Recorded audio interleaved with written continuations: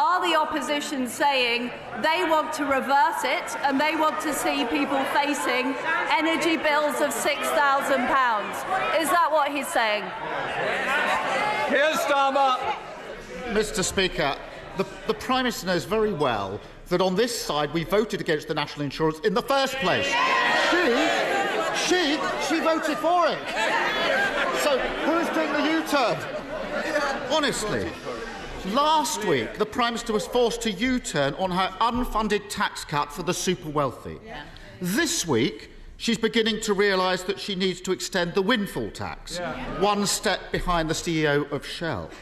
But she's still going ahead with £18 billion of tax cuts for the richest businesses, and they didn't even ask for it.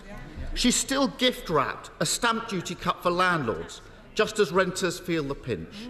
And she's still holding out tax cuts for those who live off stocks and shares. Why does she expect working people to pick up the bill for her unfunded tax cuts for those at the top? I notice that the Leader of the Opposition is still not saying whether or not he supports our energy price guarantee.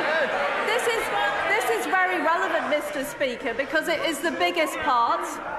It is the biggest part of our mini-budget. It's the biggest part of the mini-budget.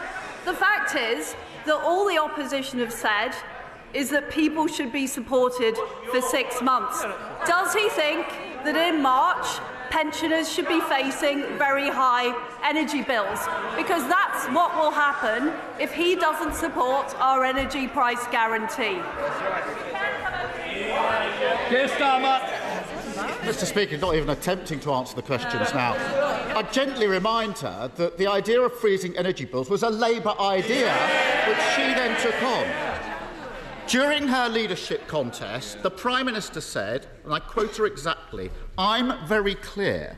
I'm not planning public spending reductions." Is she going to stick to that?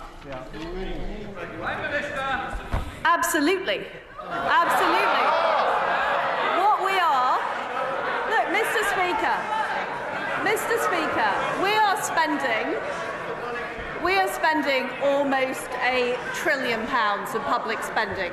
We were spending $700 billion back in 2010. What we will make sure is that over the medium term, the debt is falling.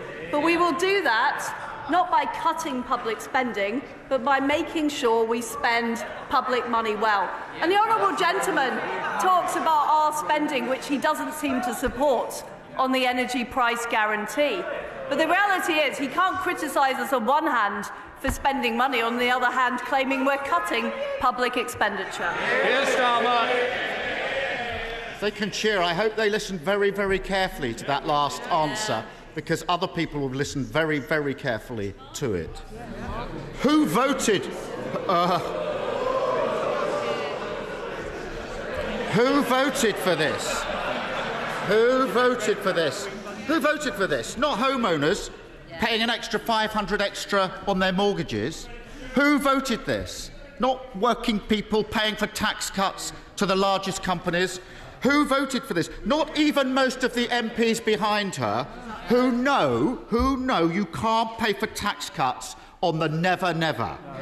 Does she think the public will ever forgive the Conservative Party if they keep on defending this madness and go ahead with a kamikaze budget? Mr. Speaker, what our budget has delivered is security for families for the next 2 winters. It's made sure that we're going to see higher economic growth, lower inflation and more opportunities. The way that we will get our country growing is through more jobs, more growth, more opportunities, not through higher taxes, higher spending and his friends in the union stopping hard-working people get to work.